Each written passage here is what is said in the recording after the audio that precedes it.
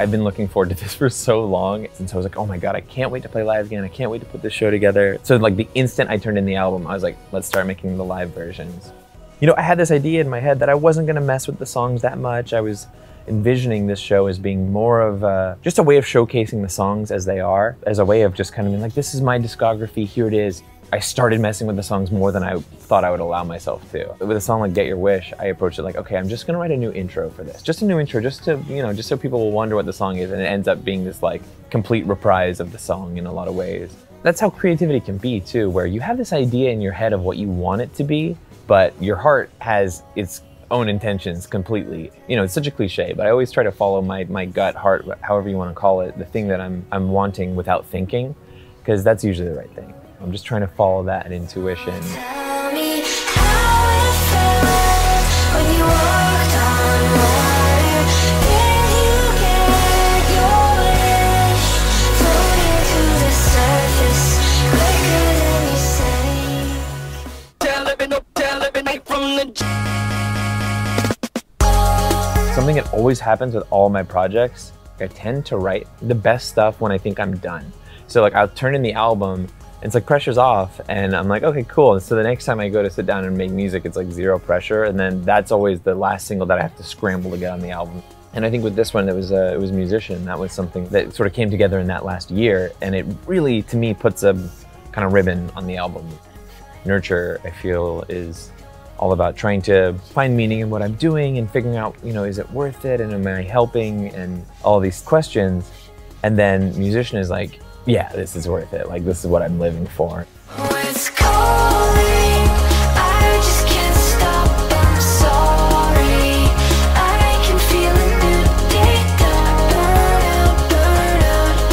I shouldn't do this to myself. When you turn what you're doing creatively into work, perhaps the most difficult job of all is trying to forget that it's work and to get back in that state of just pure exploration and creativity and fun. You know, this album is in a lot of places about how hard it is to get there.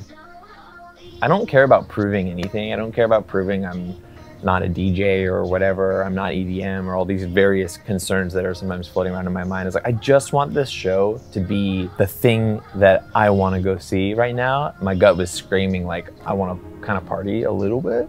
I still want to respect these songs and showcase them as meaningfully as possible, but you have to have some moments where it's a celebration, because a lot of times that's what performance is. It's like a celebration of music, a celebration of life.